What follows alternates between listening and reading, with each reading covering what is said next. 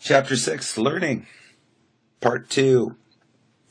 Basic questions we're going to be addressing in this lecture. How do we learn via operant conditioning? What various environmental conditions can be created that reliably impact learning and behavior in predictable ways? Changing behavior. What's better, punishing bad behavior or rewarding good behavior? Besides classical and operant conditioning, what other ways do we learn? So weigh in on this independently. And this could be something that you could write about in a discussion board. Is our behavior mostly automatic and determined by environmental conditions?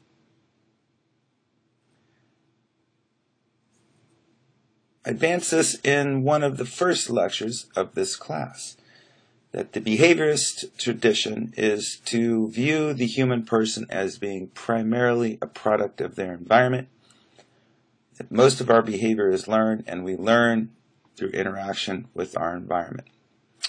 In classical conditioning models, we learn associations between stimuli and responses. B.F. Skinner came up with another model of learning that we're going to be talking about in this lecture, known as operant conditioning, that essentially states that we are, in essence, a product of our environment. So B.F. Skinner was a Harvard man. He was a genius in that he was able to come up with creative ideas and theories about basic aspects of human behavior. He explained human behavior through simple, basic laws of conditioning and learning. He came up with his own brand of conditioning known as operant conditioning. Skinner spent a lot of time in the laboratory at Harvard, and this was the apparatus that he used to conduct much of his research, the Skinner box. It's referred to as an operant chamber as well. Here's the idea.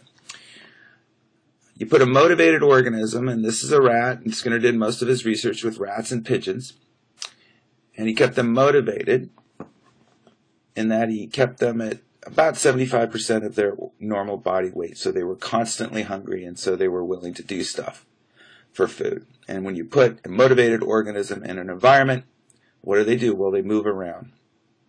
So the animal would move around. So let's look at some of the details of this Skinner box. So you had a speaker so you could emit a tone into the chamber. You had signal lights. There was a lever that the animal could press. Upon pressing, depending on the conditions that you set up for the animal, a pellet of food would be dispensed into a little door here. Often Skinner was interested in looking at the effects of punishment on learning, so there was an electrified grid so that you could deliver painful electric shocks to the animal's feet. And so this typical Skinnerian setup was using an operant chamber to condition an animal to learn certain tasks, such as pressing a lever or responding to a light or a tone. So how do we learn via operant conditioning? The key to operant conditioning and learning through operant conditioning is reinforcement. And you could think of reinforcement as consequences that we experience that strengthen responses. In other words, that increase the probability of a particular behavior reoccurring. So it kind of works like this. We have a motivated organism that we drop into an environmental context. And most environmental contexts have what are called antecedents. These are rules that are either implicit, unspoken, unwritten, or explicit. They're pretty clear, but yet the environment has its own particular conditions. So those are the antecedents, and you drop an animal or a human or a non-human animal into that kind of condition, and then it's motivated and it'll begin to move around and do stuff. That's the behavior, and then it will experience consequences of its actions. And by experiencing the consequences of the actions, that will determine whether or not the behavior that led to the consequences will be repeated or not. Central to Skinnerian operant conditioning is the idea of reinforcers and reinforcement. So you can think of a reinforcement as anything that increases the probability of a behavior reoccurring. So in Skinner's experiments and in the experiments of the behavior analysts that came after him, reinforcers were used. A couple of different types. We have primary reinforcers, which satisfy biological needs. So food is a primary reinforcer, whereas secondary reinforcers are conditioned. That is, for example, if you give a 3-year-old child the choice between a $100 bill and a nice, attractive toy, what do you suppose the three-year-old will choose? Probably the nice, attractive toy.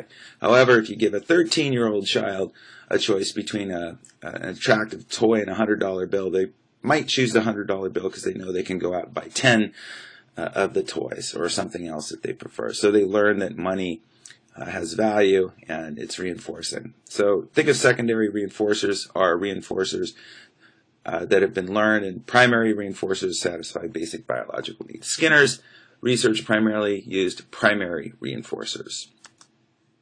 So here's 2 examples of the 2 basic types of reinforcement: positive reinforcement and negative reinforcement. So here's how it works. We'll start with positive reinforcement.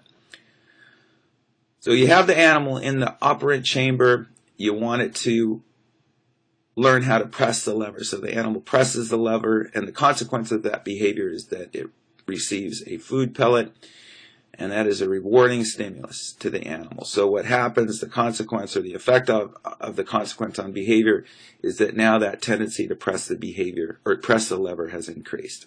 That's positive reinforcement. The experience of a reward increases the probability of that behavior being reproduced. Negative reinforcement, how does that work? You have the animal in a operant chamber, and it's having painful electric shocks delivered to its feet. It moves around until it presses the lever. The consequence of pressing the lever is that the shock is turned off. It's removed. And so with the removal of that aversive stimulus, the lever pressing behavior has been negatively reinforced, and that means that the tendency to press the lever has increased. So in both positive and negative reinforcement, the tendency to reproduce the behavior is increased. So reinforcement increases behavior. The major difference is that through positive reinforcement, there's a reward, like a food pellet, and in negative reinforcement, the behavior, the action, reduces or turns off an aversive stimulus. So concept check here for you to sort out between positive and negative reinforcement. So you tell me. Your spouse or partner has been pestering you for weeks about going on a trip together. One day you give in and agree to go. After the trip, your spouse or partner begins pestering you again, and you immediately agree just to get him or her to stop. So is that an example of positive or negative reinforcement? And we're talking about the giving in behavior as being either positively or negatively reinforced. And the answer is negative reinforcement. So when you give in, you turn off the aversive stimulus of the nagging. So that means that that giving in behavior has been negatively reinforced. And that means it's likely to occur again. Example number 2, you study hard for a test and get an A. Is that positive or negative reinforcement? That would be positive reinforcement because the A is the reward, which increases the probability that you're going to study hard for the next test. So I want to talk about some of the environmental conditions that have an impact on behavior. So we're going to talk about shaping first and then about the schedules of reinforcement. Shaping involves rewarding behaviors that approximate a desired behavior. So if you've ever been to one of these shows where the animals are doing these incredible things, then chances are you've witnessed the impact of shaping.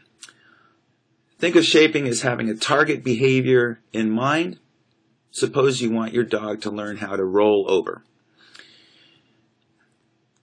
So the animal won't immediately roll over upon command, but rather it will engage in some sort of behavior.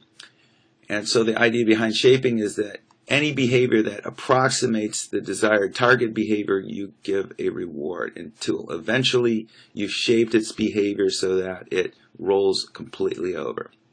And that's shaping. So after this lecture, I've got a video on shaping the behavior of a rat, so you can either pause this video and take a look at that link, or you can keep on watching and look at the link after to illustrate the process of shaping.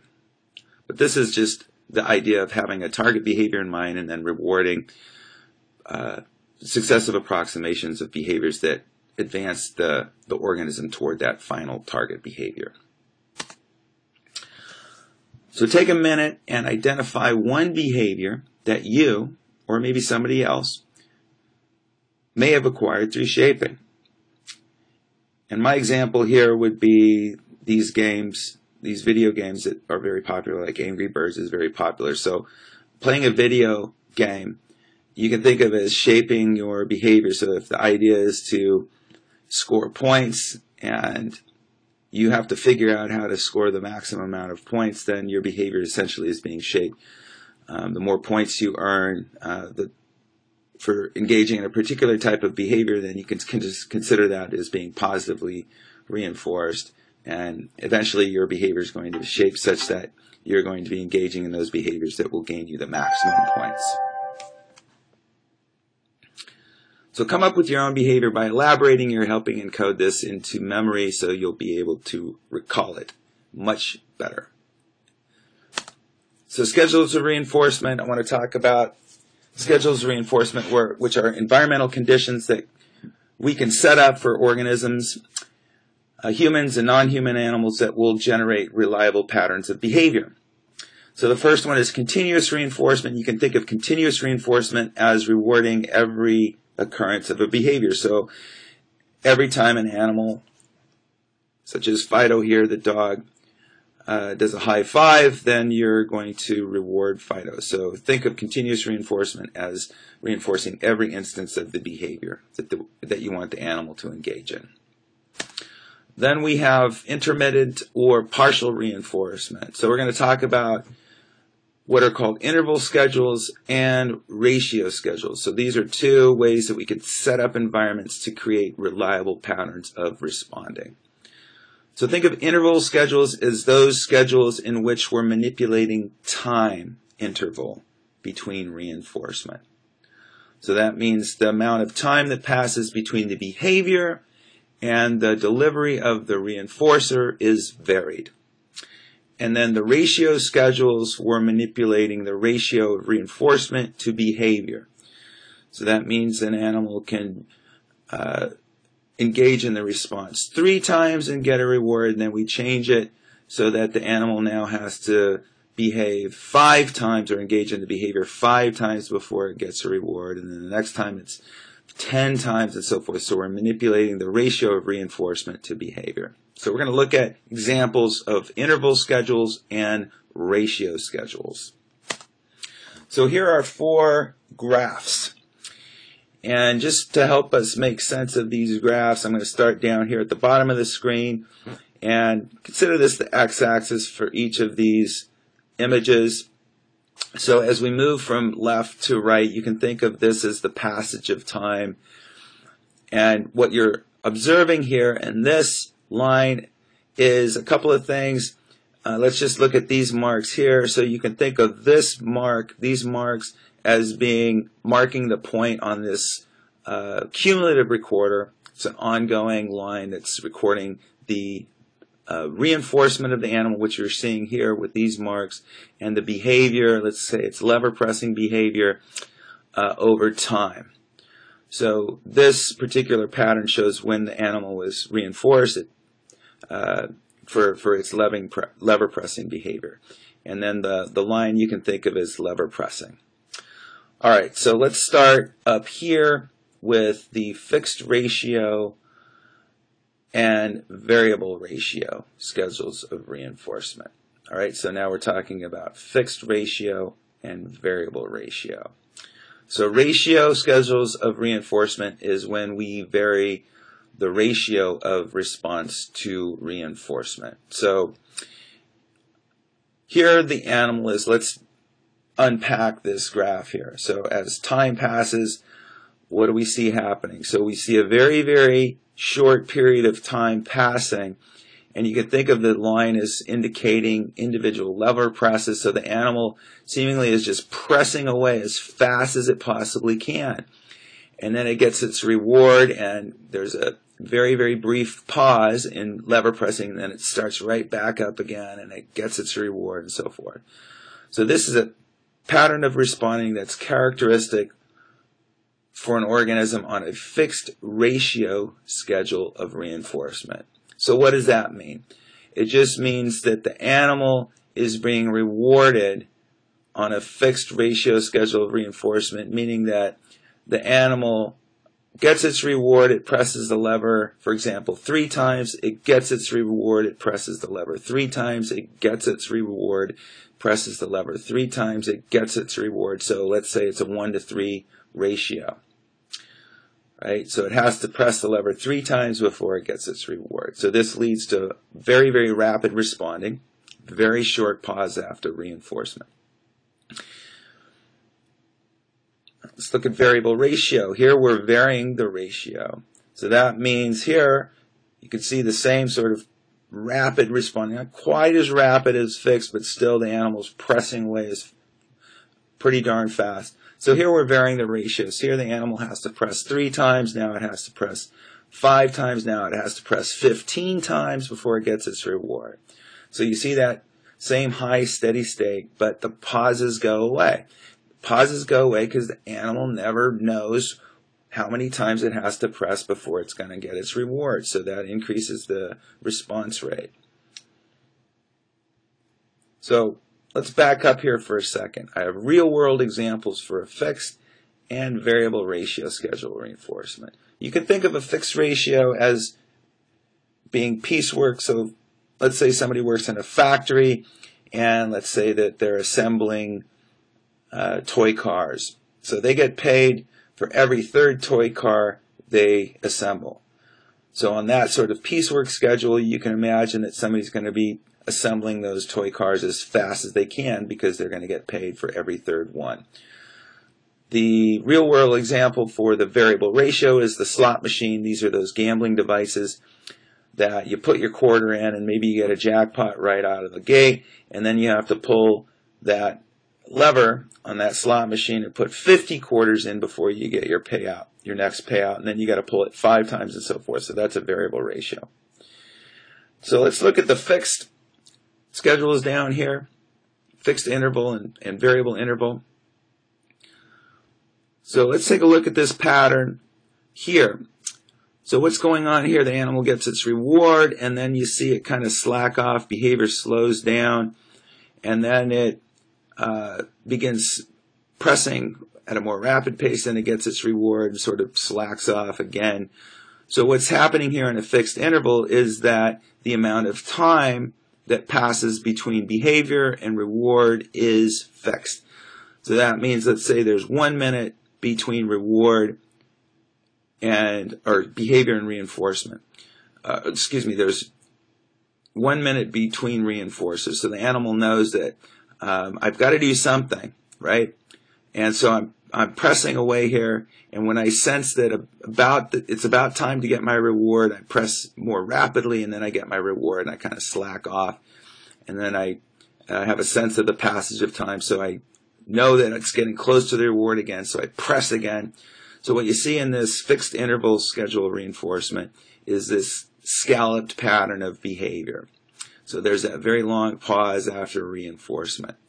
Because the animal can kind of sense the passage of time and that it's fixed, it's only a matter of time until it gets its reward. And then over here, the variable interval is that the amount of time that passes between reward is varied. So here the animal knows, or it has to wait 3 minutes, now it has to wait 30 seconds, now it has to wait 2 minutes, now it has to wait 30 seconds, now it has to wait 3 minutes, now it has to wait 5 minutes, and so forth. So the amount of time is being varied. What goes away in the variable interval is that scalloped effect. So again, similar to a variable ratio, when you keep the animal guessing, essentially, in this case, it's the amount of time. It never knows the amount of time that has to pass between reinforcers. It's just going to keep pressing away at a very steady state. So let's back up here. Real world, an example of a fixed interval schedule, and I have scheduled tests here. So classes often have scheduled tests. Maybe you get a test every 2 weeks. So if we can consider the behavior as being studying behavior on behalf of students, let's say you you get your A for your test, and then what happens is that your studying kind of slacks off until you begin to get closer to the next test. So your studying behavior increases, and then you get your good grade, and then your studying behavior kind of slacks off. Over here, the real-world example is a pop quiz environment, and this is a classroom environment where you never know when you're going to get one of those quizzes, and so studying behavior is nice and steady. Because you never know when that quiz is going to appear and it's going to impact your grade, then your studying is nice and constant. So what happens here in the variable as compared to the fixed interval is that scalloping goes away. So one thing I want to mention here is how the different schedules of reinforcement impact extinction. That is, we talked about extinction in the first lecture on classical conditioning, and you think of extinction as those processes that lead to the unlearning of behavior or a decrease in responding. So what I want to do is just compare the fixed schedules against the variable schedule. So we had fixed ratio and fixed interval, and variable ratio and variable interval. So hands down, we can say that a variable interval schedule of reinforcement in both variable ratio and variable interval are more resistant to extinction than either the fixed ratio or the fixed interval. That is, once you have an animal, or a human in that case, learning something on either a variable ratio or a variable interval, then that behavior will be much more difficult to unlearn than if that creature is set up on a fixed ratio or fixed interval. And the reason for this is, at least in part, is that because you keep the animal guessing, and here in this case, it never knows how many times it has to press the lever until it gets its reinforcement. And here in the interval, it never knows how much time has to pass between reinforcement. If you keep the animal guessing, you're going to get that nice steady pattern of responding, and it's going to always sort of have an expectation of reward. Whereas in the fixed ratio and the fixed interval, it knows that it's only a matter of time before it's going to get its reinforcement. So hands down, variable beats fixed with respect to extinction. In this way, if you want to establish a learned behavior in an animal or in a human, you choose to set them up on a variable schedule reinforcement. That is, if you want that behavior to persist and be difficult to unlearn or to extinguish, then you'd set them up on a variable schedule instead of a fixed. So take a minute to elaborate. Either now, you can pause this, or later come up with your own examples for each of the schedules of reinforcement that we've talked about. Fixed interval, fixed ratio, variable interval, and variable ratio. Some of these concepts are a little bit tricky because there is a certain amount of technical information here. But if you come up with your own examples, that will help you comprehend the terminology and how these things work, and it will help you create longer lasting and more effective memory codes for this material. So concept checked here.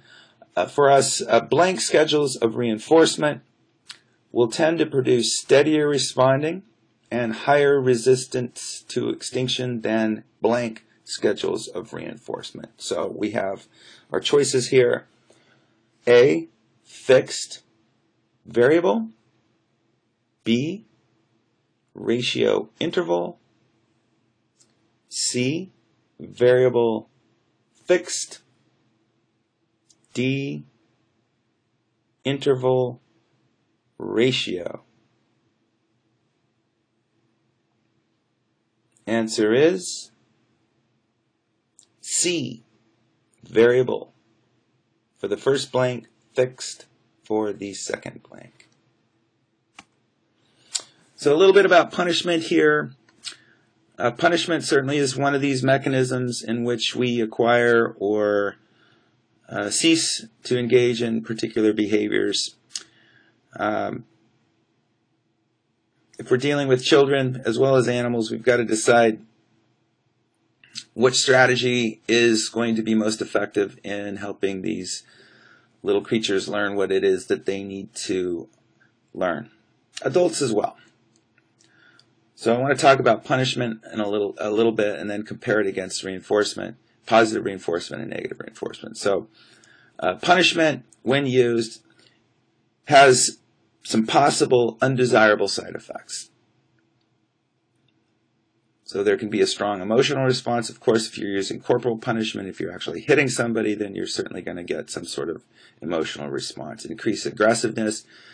So corporal punishment, again, if you're hitting somebody as a punishment or you're inflicting pain on somebody, then you can expect possibly an aggressive response. General suppression of behavior. So this is the ceasing of any sort of behavior. So if you come down hard on, for example, a child, and the sort of the punishment is overwhelming, then the child or the animal, if you're trying to teach an animal behavior not to engage in a particular behavior, then they might stop doing anything at all, which is not what you want, because then they're not going to even engage in the behaviors that you do want them to engage in. And then, in the end, it may actually positive reinforce undesirable behavior. And you see this in classrooms. For example, if you have a child in a classroom setting, or in some cases an adult, who is acting out and they're distracting the class, and you punish them, then essentially what you might be doing is giving them attention. It's negative attention, but it is attention nonetheless. And some kids, unfortunately, are growing up in environments where they've learned that they matter only through acting out. And any sort of attention is good attention for them. So the punishment actually might be a form of positive reinforcement because you're giving them attention, which is not what you want to do if you're trying to get a behavior to stop. Observational learning.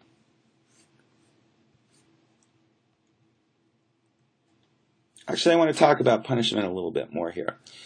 Sorry about that. One of the things that I want to mention with respect to punishment is that the research suggests this, that if you want a behavior to be established or ceased, then the research shows that setting an animal or a child or an adult or whoever you want to acquire or cease the behavior, more than likely positive or negative reinforcement is going to be the more effective strategy in the long run. Punishment is a consequence that certainly is effective in some cases in stopping a behavior. There's no question about that. But in the long run, if you want to shape a behavior such that it's lasting and it's the kind of behavior that you want the creature to engage in, then the research suggests that setting up a schedule of rewards, of positive reinforcing the behavior that you want the child or the animal to behave in, as opposed to punishing instances of behavior that you don't want it to engage in, the positive reinforcement strategy wins hands down. So one more mechanism that I want to talk about with respect to learning is observational learning. So certainly we learn through the principles of classical conditioning and operational conditioning, but we also learn in other ways, and one of the ways that we learn is by observing others. So the gentleman that you see here in the image is Albert Bandura, and Albert Bandura added to the list observational learning. And essentially what I need you to understand about observational learning is this, that children and some animals learn through watching significant others. So, for example, children will learn by watching their parents and aunts and uncles and those celebrities and sports heroes and so forth that they admire. And by so doing, they'll begin to incorporate some of those behaviors into their own repertoire. After you're done watching this lecture, I've included a clip to Albert Bandura's famous Bobo doll study, and what Bandura was interested in seeing is the effect of televised violence on aggressive behavior in children. So he had one group of children watch an aggressive model sort of beating up this inflatable clown, essentially aggressing against the inflatable clown. Then he had another group of children watch a non-aggressive model, and then he let both groups of children play in a free play environment. And sure enough, what you saw is that the kids who had observed the aggressive model were behaving in similar ways to the doll, and actually they even went beyond that. They became very creative in the ways that they could aggress against the doll. So the take-home point is this, is that certainly we learn through the principles of classical conditioning and operant conditioning, but we also learn through observation.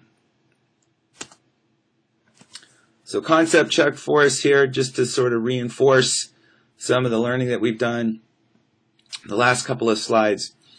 So how were Stanley's behaviors acquired? I want you to think in terms of the behavior being acquired through negative reinforcement, punishment, or modeling.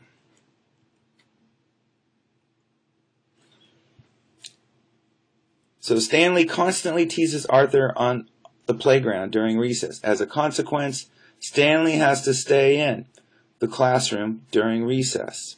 Thereafter, Stanley does not tease Arthur. So in boldface is the learning that has been done. So Stanley has ceased to tease Arthur. So is this an example of negative reinforcement, punishment, or modeling? The answer is punishment. So punishment is a consequence that is supposed to cease behavior, supposed to stop a behavior. The consequence of Stanley's teasing behavior was to have to stay in during research, so the privilege of going to recess was removed, and what Stanley learned as a result of the punishment was that he is not to tease Arthur anymore, and this behavior stopped. Before heading out for a day at the beach, Stanley slathers on sunscreen in order to avoid getting sunburned. So is this negative reinforcement, punishment, or modeling? Answer is negative reinforcement. So what Stanley is doing is engaging in a behavior, which is putting on the sunscreen to turn off the aversive stimulus of getting a sunburn. Right? So this is avoidance behavior. So by putting on the sunscreen, he's essentially switching off that aversive stimulus or potential aversive stimulus of getting a painful sunburn. So this is negative reinforcement. And I want to take this opportunity just to make sure that the difference between punishment and negative reinforcement is clear. And the easiest way to make this distinction is this. That is, punishment is going to lead to the ceasing of behavior or the stopping of a behavior, whereas negative reinforcement is going to increase behavior. That is, any reinforcement is designed to increase a behavior, whereas punishment is supposed to stop behavior. Often you see negative reinforcement and punishment used synonymously, and that would be a mistake. They are not the same thing. Students often confuse punishment and negative reinforcement, but they are quite different. So the last example here is Stanley is in a ballet class, watching his instructors, showing him a sequence of dance movements. Thereafter, He imitates the sequence of movements. Is this negative reinforcement, punishment, or modeling? Answer is modeling. Okay, so that's it for this lecture. Learning objectives. Define the terms and apply the basic processes underlying operant conditioning. That is reinforcers, primary, secondary, reinforcement, positive and negative, extinction, and shaping. Identify the various schedules of reinforcement: continuous, intermittent, fixed interval, fixed ratio, variable interval, variable ratio, and describe their typical effects on responding.